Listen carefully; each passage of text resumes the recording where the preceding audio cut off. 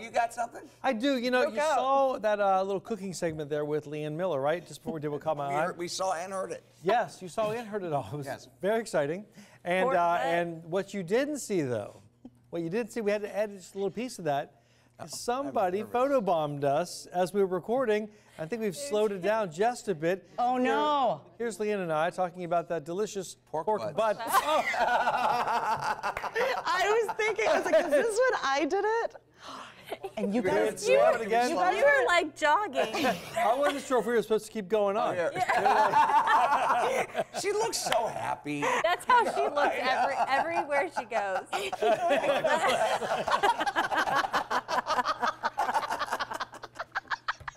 We have no idea. Do we keep going? I'm like, did she just walk in front of the camera? I did feel really bad. Got those steps. I felt really bad, and I was like, I gotta leave before they get done.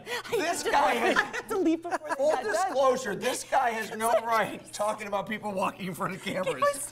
I never walk in front of the camera. Thank you, Frank. I know, he does it all the time. I do. You're smarter than me. I do it all the time? Yeah, you do. Wow. I think I'm sorry, but I did. I had to leave because I was like, when they get done, I don't want to get yelled at. So I had to like exit the studio and leave. Anyway, it's weather time. Yeah, let's do some weather. Yes, let's talk about the weather. I know now I have permission, but I'm sorry. We do have today dry conditions, and we're going to see temperatures eventually make it to about 48 degrees.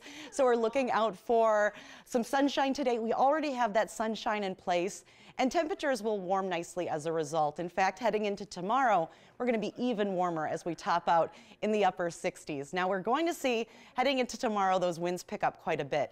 An occasional wind gust in the 40s cannot be ruled out. I'm out of breath from laughing. But anyway, we're going to see tomorrow those dry conditions still. Winds are going to be gusty, and this is all ahead of a system that's going to bring us possibly some heavy rain, even the possibility of a few rumbles of thunder. And that'll be as we roll into your forecast for Thursday. So let's time everything out for you, because today, once again, we're going to see temperatures above average. We're going to top out today at about 48, and we're watching out for increasing clouds, especially heading into tomorrow.